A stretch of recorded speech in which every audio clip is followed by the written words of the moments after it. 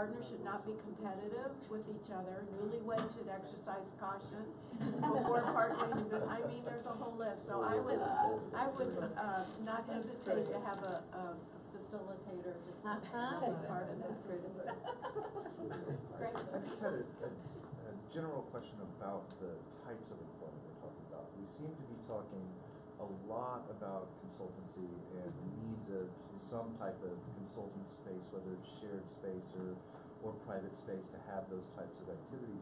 I wonder, Jerry, in your work, when you're helping entrepreneurs, specifically older entrepreneurs, are you seeing kind of the maker community, if you will, moving into an older generation to where it's not just, the millennials with the 3D printer coming up with something. So there are different spatial needs for those folks to stay involved and just sometimes it's trades, people who've worked in woodworking or and now they are in their garage making wonderful wood products and selling them on Etsy. That's they're busy. Sometimes it's having a trades crafts. Maybe they're plumbers or electricians and now they're ready to retire, but they have a home remodeling business. And so there is that. There's professional services, people who are lawyers who have retired that say, I'll be on the board and those kind of things, and they get some stipend. So it's the whole gamut. It's not just, I had a guy in my office, 60-some years old yesterday, who was an acoustics engineer and is building a high-end headphone, but he was part of Beats by Dre. And so, that was part of his launch, and now he's retired and said, I'm going to do this again, and with crowdfunding, you got a good idea and the right folks, you're there. So you're right, it's all over the board. It's interesting, we had this, Lisa had this great idea when we were working on Babcock about, because I think there's still a place here that is more of a maker's, where they've got the saws and woodworking and all that stuff.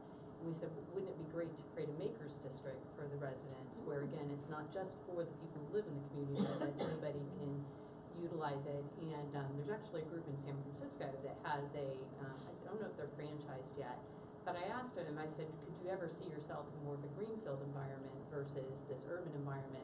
And they didn't think it was sustainable if you didn't have the density up front, which, of course, I always want to try something that somebody hasn't tried, but what I like about the Makers District was it's a simple building. I mean, it's a fairly cheap building. You maybe a Butler building with, I know you make a really cool facade for it, but it can be a simple building. But again, it gives those people something to do. I think a lot of people, what I see when they retire, are very creative. Painting, they're making.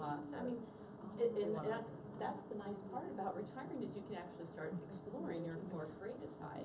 Photography now is just huge. So I think that people need to be thinking about that too, versus just a place to swim and and play golf.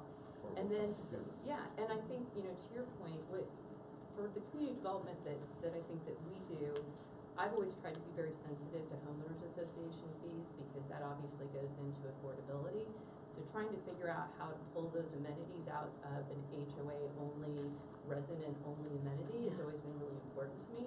Because quite frankly, it actually causes a lot of fights and a lot of arguments that is just really, really frustrating. But when it becomes more of a civic amenity that they know that somebody from Winter Park or Maitland or anybody else can use, all of a sudden it's this great place that they want people to gather, and you don't have that propriety. And I think that, and then that also helps affordability. The other thing I wanted to mention on the active adult and independent living that I thought was really interesting, and I'm not in that realm, but a lot of those service providers are bringing in daycare centers because the people who live there want to interact with the young kids. They benefit from interacting with the senior community, and it gives them back that sense of purpose, and then they've got that youth around them, and I thought that was huge.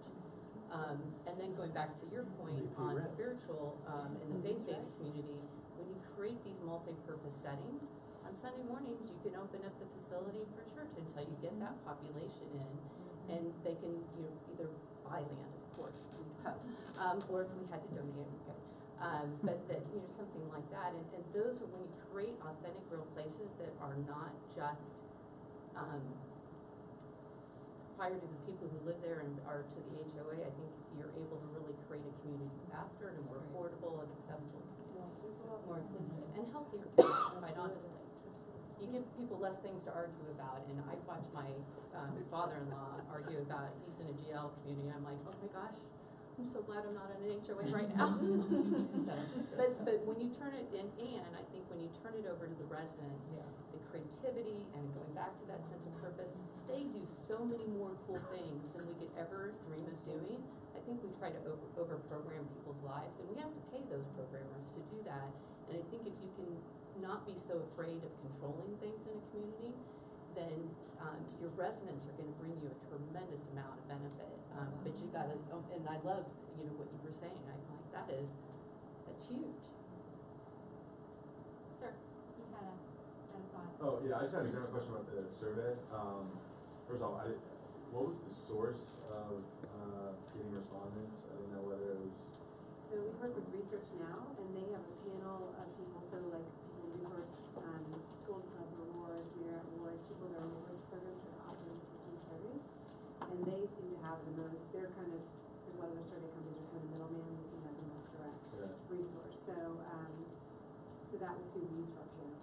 Cool. And then I didn't know if you guys were able to ascertain an income distribution of the people that are still working, or like the asset value of those that are retired within that sense.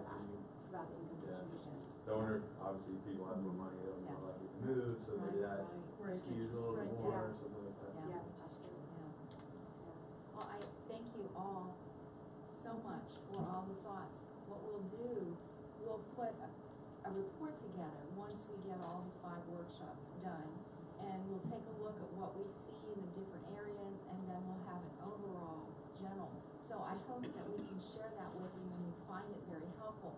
What I heard today, I think the biggest thing that comes back to me is the need for collaboration on so many different levels. We have to be mindful that things cost money. How can we achieve the maximum without always having the dollar rule everything that we do? Again, I have no answers to that, but I think looking in a collaborative way, what resources do we have? I learned things that I didn't know just even by trying to work on this grant and listening. We have things here we just don't always all know, and that would be a big help. An innovation center, I love the idea of that. I think that the term, I think part of our problem here too is just goes back to perception. So maybe when we change some of our terminology, that will give us a fresh view on things that maybe we're all thinking, but we just haven't named it, and we go back to the old mindset of how we view things. I think someone mentioned a focus group. I think you did. That I wish we could do that. Maybe if we can step two down that, I think that would be fantastic to look across.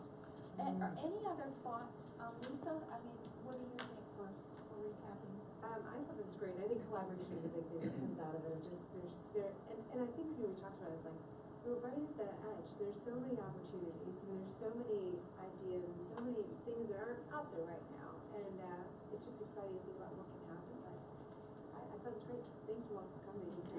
Thank you so much.